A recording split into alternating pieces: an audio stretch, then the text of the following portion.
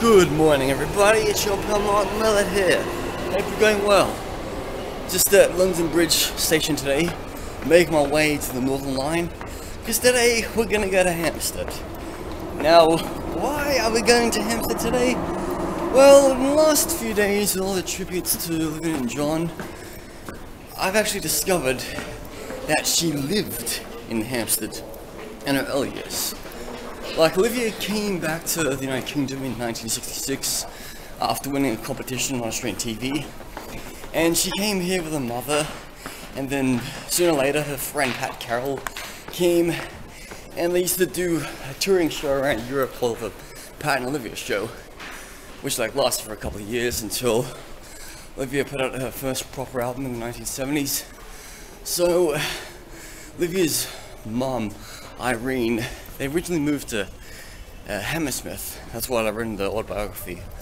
But then Irene was renting a place in Hampstead, and then many years later Olivia bought a house in Hampstead in 1973. And this is where Olivia lived before she moved to America, but also in the times when Olivia had to do work in London. Like, most of her earlier albums were recorded in London itself. She would call Hampstead her home, and she actually owned this property for many years. I can't really say when she sold that property, but it must have been I guess she must have sold it in the 70s before taking on America, because she did live the rest of her life in America. But the interesting thing was, apart from having properties in Malibu, Florida, she also owned properties in Australia, where I'm from. So I'm just waiting for the train to take me up to Golders Green first, because I need to get breakfast. Just gotten off the bus up there, and I'm walking to Parents Court. This is where Irene Vaughan lived for a couple of years while supporting her daughter Olivia. So I believe she must have been living on Parents Court around the late 60s, because Irene and Olivia moved to London in 1966, and that's when she cut her first single, which was quite unsuccessful. But there's always been so many famous people that have called Hampstead home. I mean, Jim Henson lived here when he was doing the Muppets. So here we are, this is Parents Court. Irene and Olivia lived on this street for a couple of years. They were paying £9 a week in rent, which these days £9 sounds nothing, but back then it was a lot of money, I guess.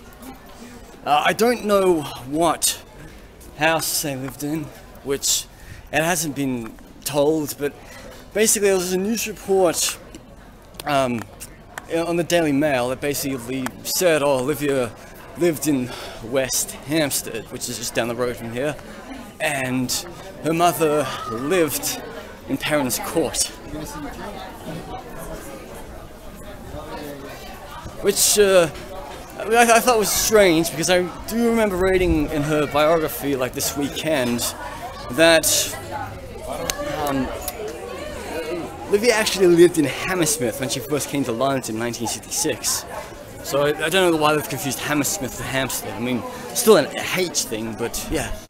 I like to speculate it was one of these properties up here that Irene and Olivia lived in the 1960s. I mean, they all look quite old. You gotta remember, Hampstead is quite an old part of London, I guess. I have finally made it to West Hampstead. I've gone from Hampstead to West Hampstead. Different locations, but still North London, I guess.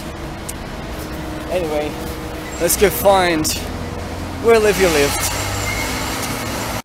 So here we are, Dennington Park Road. Olivia bought a flat at number 9, which had a overlooking balcony and some sort of garden, I believe. Yes. And so I was trying to find the house that she lived in. That's 8. So I've arrived at number 9 Dennington Park Road. The best way to find it is basically just walk down the road, past the big shul, follow around here, and like the street sign is basically next to the house. So Olivia bought this property up there in 1973. I got no idea when she would have sold it, but I believe she must have sold it as soon as she sold it in America. Although I would like to think she uses as a base for many years, like when recording albums here and, well, I guess seeing her mum. But actually her mum Irene eventually returned to Australia. So this was bought by Olivia for under £20,000, and right now it's worth $600,000. And even the guy who owns the property, he's got the title deeds and it actually has her name on it. And he believes that they should be putting up a blue plaque as soon as possible. But those blue plaques you see up all over London, you've got to wait 20 years till somebody has passed away until you put up a blue plaque. So there it is, that's a bit of history for you. So anyway, that's a little bit of history for you in London. Another famous resident who called West Hampstead her home. I'd be quite surprised to find out where about in Hammersmith did Irene and Olivia first live when they came here in 1966. Anyone who knows, let me know in the comments down below. I've got another exciting thing to tell you, that I've made contact with a guy in Cambridge, and he's hopefully going to find out where the Newton-Johns lived in Cambridge, which he's given me some street addresses, but he basically says he's hoping to find the actual house they lived in the 1940s and 50s before the Newton-Johns moved to Australia. Anyway, this is Martin the Metalhead. I'm over and out.